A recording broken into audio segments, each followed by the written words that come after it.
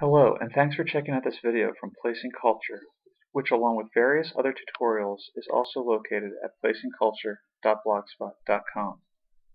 My name is David Meek, and I'm currently a doctoral candidate in the Anthropology Department at the University of Georgia. Through this blog, I try to provide some insights into how evolving cartographic technologies and methods are increasingly mediating our understanding of the myriad interrelations between culture and place. In this screencast, I illustrate the basics of creating mosaics. Mosaics are handy when you have various images, such as from a satellite or an airplane, that are georectified and overlapping. To be clear, mosaicing is not to be used for georectifying, but for combining images that are already georectified. This tutorial will focus on the basics of mosaicing using Erdas Imagine 2010.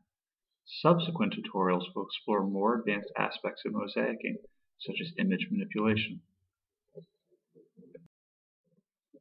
So we start by going to the toolbox and then down to Mosaic, which is right next to Model Maker. So under Mosaic there's various options. Today we're going to look at Mosaic Pro. In subsequent screencasts I'll check out Mosaic Pro from 2B. Mosaic Express uses a GUI, a wizard sort of tool to guide you through the process. But let's start out with Mosaic Pro today. First step is always to add the images. So go down to Edit, Add Images, and then you just navigate as you normally would to the image you want.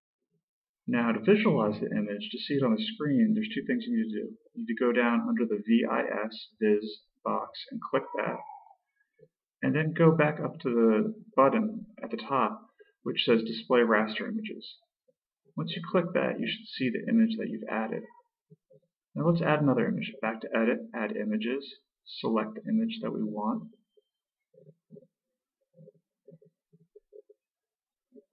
And that image appears next to it.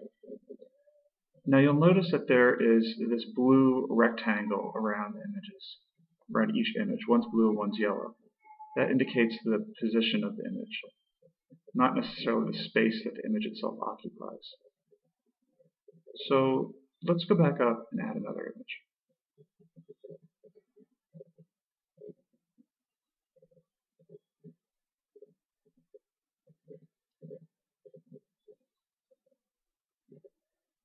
You see the box highlighting the new image that we've added. This is the blue box. Let's click check mark next to Viz, and then we'll get the third image back again. And now things seem to look okay. You know, the images are in the order that we'd like them. They look good. Now press the red execute button, which is always the red lightning bolt. So we've added our output file name, pressed OK. And now you'll see the window come up for the process list, and it will start doing its thing, and after a little while it'll show 100% done. So close that window, go back to your main Erdas viewer and open the raster layer, and I'll click on recent because it'll take me to the most recent file that I've created, and lo and behold, there it is. There's the mosaic that we just created. So in order to see the full mosaic, you want to go up to Zoom to Data Extent.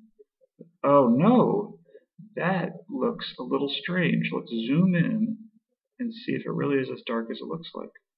Well, it's dark, but as you can also see, it seems like the order of the images is not quite right. The one with the white border is on top, and that's not really what we want.